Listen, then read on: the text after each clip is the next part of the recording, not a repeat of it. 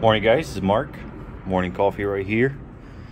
Checking on the balcony. I do have to water plants. Yesterday I posted a video about, quick update of what I have over here. It's still not a lot going on because it's August here in South Florida and it's still super hot. But we're gonna start getting ready. Today I'm gonna make a video about the soil purchase, the fertilizer, and here we have our grape. Picked up this I believe last weekend at my local store. Never seen it before, and I thought it's gonna be a great idea just to put it here on the side, put next to those baskets right here, and hopefully it can climb up and kind of overgrow this area right here.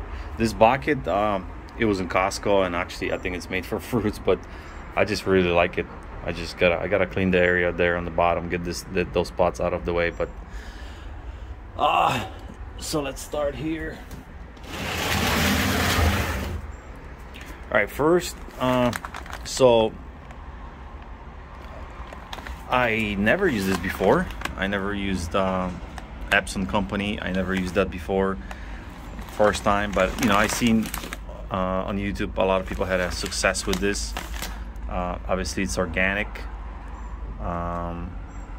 so and this is a starter for anytime you're replanting anything or planting seeds.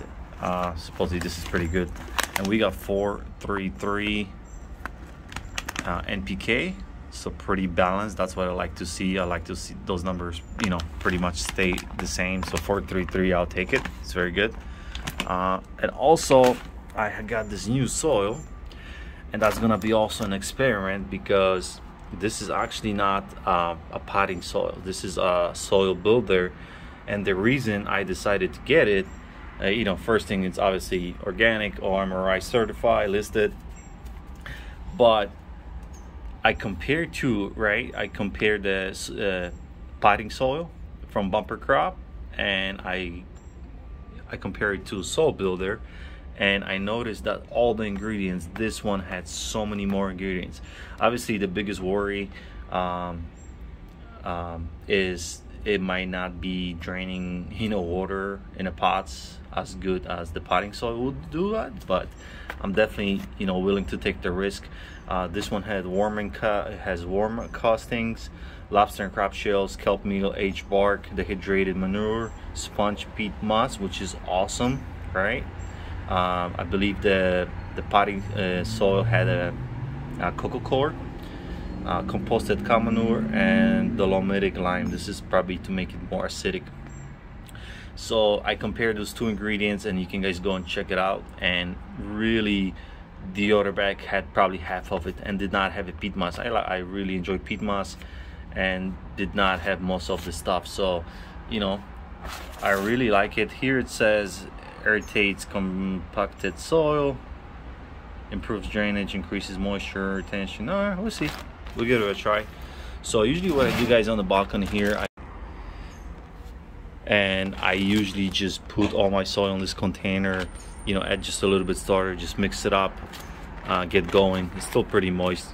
Once we open up, we're probably gonna see it. Let me get the bigger angle here for you guys, see if that works. Okay, there you go. I think that's a better angle. Let's see here. This one? Oh, there you go. That's better. All right, let me just get this down here. Wow, pretty heavy, so it still has to be pretty moist. And we have a gas over here. If you can guys see a little lizard. Yeah, South Florida, you're gonna be able to see all of that here. Alright, let me just put it down.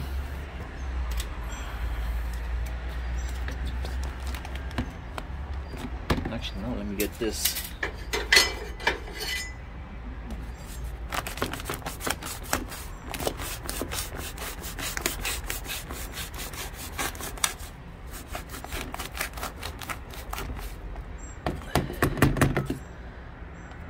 Yeah, very moist.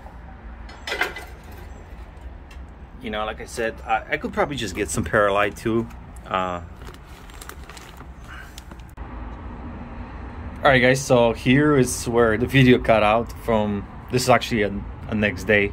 Unfortunately, the video cut out and I just didn't even know. I was talking to myself, the video wasn't recording, so we lost that. So I'm not gonna show you the process of, you know, replanting this plant right here, but here it is. It's in this pot. As you can guys see here, we had crazy amount of rain. Everything is pretty much wet, and but here it is. So I did not know this, guys, but this those grapes, the plant was actually all those leaves, it's pretty actually long over here. It was all folded up, so I took the little strap out of it, and then I was able to unfold it and didn't even realize how long actually those branches were. So, you know, very excited. What I'm gonna do actually is buy a little crate over here on this wall and let it climb it. You know, hopefully the plant does well. One thing I was trying to say in the last part of the video, I could have get some perlite, no, not perlite, the white stuff that they usually add to the potting soil to kind of improve the drainage, but you know, let's see how it goes. I will have to drain the water from this, so you know, so pot actually loses moisture quicker instead of just waiting for the water to dry out. So, you know, very excited, guys, very excited for this. We do have another empty plant here. Actually, there's a little secret seed here. Let me, if I can zoom in maybe for you guys. All right, there you go. I actually I totally forgot, but I put a mango seed right here. What you can do if you never done it before, never seen it, once you eat the mango, there's a hard shell inside the peel, pit inside the fruit. You can just very carefully pop it open with a knife, and there's actually actual seed in it, and then you can just put it in the ground. And if you live in the, you know, warmer area, even inside the kitchen, you can do that, maybe in the sunny window, and it can actually grow. Some people put in the water, let the root system develop first, and then they put in the ground. I actually put it, you know, straight to the ground, and I also seen success. This one is empty here. We can actually buy some. I'm probably gonna go to Home Depot or local store and get some type of lemon tree, maybe Mayer lemon tree. I used to have one, for those who've been watching the videos, but I did have a huge infestation and problem, and you know, this one unfortunately died. So, but everything else doing good. On this little thing, you know, I added some of the soil with the fertilizer, and I can see that actually the ends of it here on the bottom, as you can guys see, it's pretty much, you know, drying out, but I see a lot of new growth going on here. So, you know, hopefully this thing keeps growing. It's pretty cool. Here, clover, guys, is still growing. I kind of covered with the soil with the new one that I mixed. I had some leftover. You know, here kind of died in the middle because it was pretty much dead, but this one actually, the soil went in between it, and you know, with the rain, this thing is doing pretty good. So, you know, as I mentioned, it's naturally pumping nitrogen into the soil. So let's see if that works. This experiment works. I'm excited to plant some tomatoes in those pots right here, but we'll see what the local nursery has, and we're definitely gonna pick up some, you know, maybe dwarf plants and see if you can get it growing. So guys, thank you guys for watching, and I'll see you next time. Bye bye.